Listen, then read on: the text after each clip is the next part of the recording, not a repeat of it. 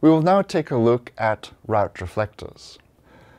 One of the issues we talked about earlier at the start of this presentation set, and we hinted at during the discussion of IBGP, is how to scale the IBGP mesh. According to the specification, IBGP needs to be fully meshed.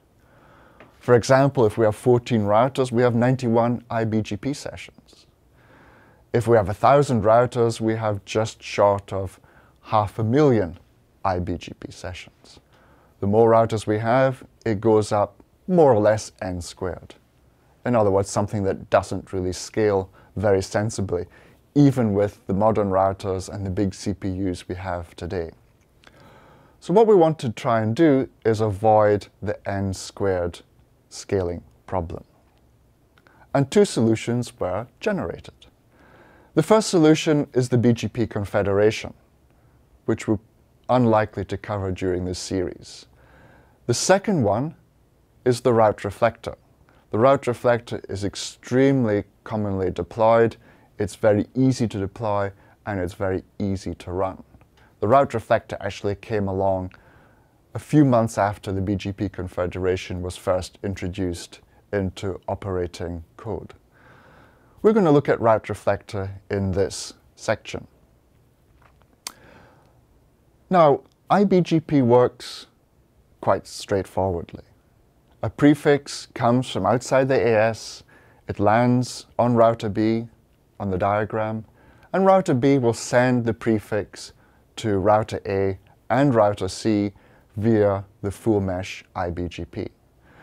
Router A will not take the prefix it learns from B and pass it on to C. That's part of the IBGP specification. So this is the example of a simple full mesh IBGP. The way the route reflector works is if we convert router A so that prefixes it learns from B, it will actually be able to pass on to C. So it's a very, very simple modification of the IBGP spec. Let router A announce prefixes to other IBGP speakers. So that's the principle, a very simple principle, and let's now look at how it is actually implemented. If we look at the diagram in this slide, we will see 3 routers in the core of the network, and each of the 3 routers has 3 clients. Let's focus on router A. Router A has 3 clients.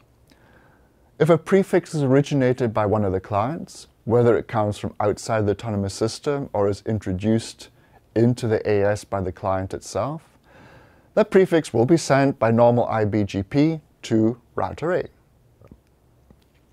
Router A will take that prefix and send it on to the other clients. So other 2 clients will receive the prefix, and router A will also send it to other normal BGP speakers.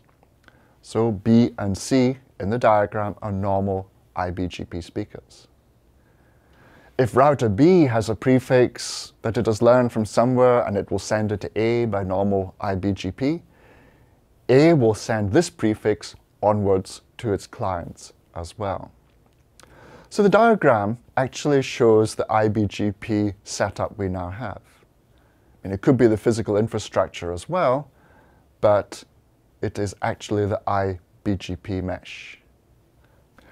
So the route reflector specification is described in RFC 4456. But the simple summary is as on the slide. Route reflector receives path from clients and non-clients. It selects the best path. If the best path is from the client, reflect to other clients and non-clients. If the best path is from a non-client, reflect it only to the clients. So this means that if we go back to router A, being a route reflector for its 3 clients, any prefix it learns from router B will only be sent to clients. It will not be sent to other normal BGP speakers.